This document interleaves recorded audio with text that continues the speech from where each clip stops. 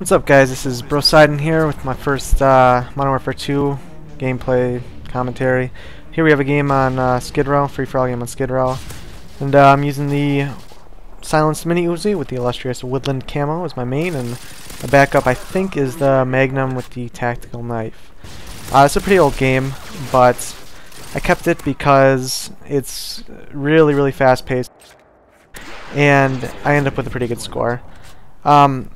My kill streaks are 579 or 468 because I'm using hardline.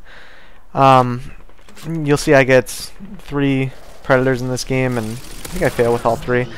But hardline is one perk that I probably wouldn't play free-for-all without, because I feel like I don't need stopping power.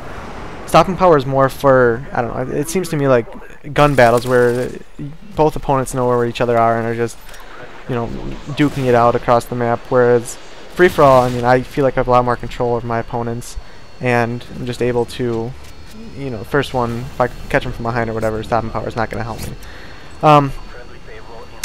Yeah, I think my perks are Sleight of Hand, Hardline, and Ninja, all pro of course, and I usually use Scavenger for free-for-all, but yeah, I'm using Sleight of Hand for some reason. I pick up this dude's ACR because I ran out of bullets. I normally wouldn't pick up an ACR just because I feel like it's a skillless gun with no recoil. That's a totally different subject though. I died twice this match. Here comes the first one. Both deaths are kind of unavoidable. I mean, I could have dipped in the room there, like I knew the predator was coming. I just didn't think it'd be coming for me. I wouldn't, like myself, when I predator, if I see someone's in that corridor, I'll try to get someone else, because that corridor is really, it's skinny, and it's hard to get predators in there. Usually I end up hitting the roof or the ladder or something. This game, the people I'm playing against aren't very good. None of them are using Ninja Pro that I know of, and I can hear them coming from like 2 miles away. Yeah, so there's, here I got another second predator missile. And I think up here I make a big mistake and it causes my second death. After, first here comes another fail predator missile. I see people inside, I have no idea where to go, so launch that off, hoping there's a cold blood guy. There's not. I like to stick to this side of the map. I hardly ever go to the side where it's a lot more open. Here's the big mistake. I pick up this dude's G18s and then get killed by a guy who was painkiller while I'm stunned.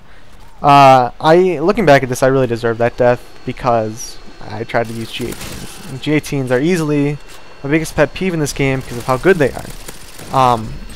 You'll see people running around.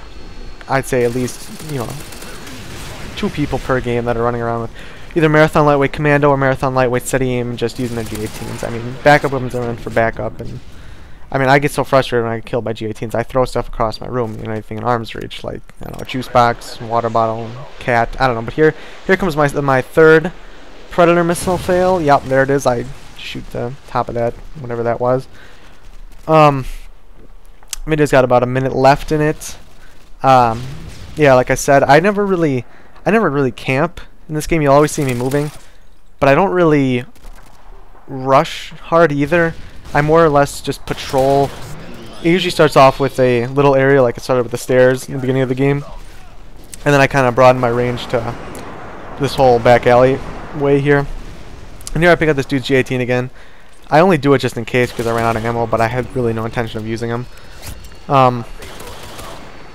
I say the Magnum is probably one of my favorite backup guns. I used to hate it for some reason, but now, I mean, it takes 2 shots with stopping power, 3 with hardline.